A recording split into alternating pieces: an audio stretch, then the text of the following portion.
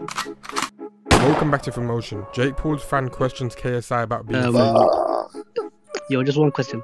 Basically, on Ariel Hawani's show, it was a bit weird how you criticized Jake Paul for fighting 40-year-olds, and then you mentioned, what's his name, in the same sentence, Joe Fournier.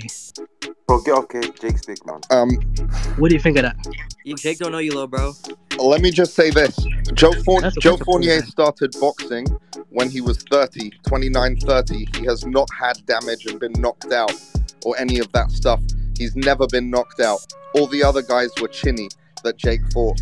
They were susceptible to being knocked out. They'd been knocked out multiple times and they'd aged. They'd been boxing for many, many years and taken a lot of hits. Very different, very different. Alright, KSI, do you think that you deserve to be double champ after beating Pineda Swarms? What? Do you think you deserve to be double champ when you beat Pineda and Swarms? Like how you got 2 belts? Well, I mean, I don't really count the ICB belt. The main one is, for me, it's a Misfits belt. But look, no one's gonna take the belt from me, innit? At the end of the day, who wants it?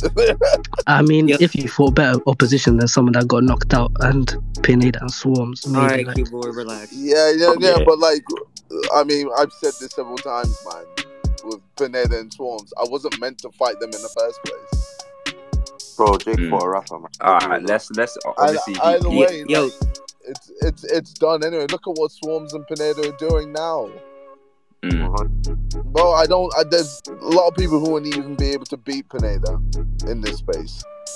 I got a question. Speaking about people used to fear Temper, and because I just flatline him and around, everyone's like, "Oh, he's trash now." It's like, nah, the people I fight, they're good. It's just that I just make it look easy. KSI, do you think people hate on your opponents just because of your name value?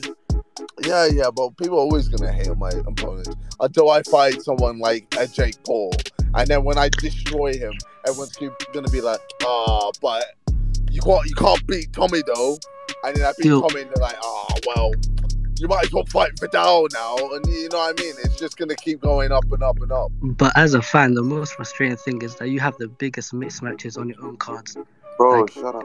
Everyone matches. Now we know KSI has a lot of people who don't like him, and I do think the Pineda and Swarms wasn't KSI's fault. Alex Wasabi got injured and it was really a last minute thing to save the show, but let me know what you guys think, comment below, and also please make sure you like and subscribe for more updates. Until next time, peace.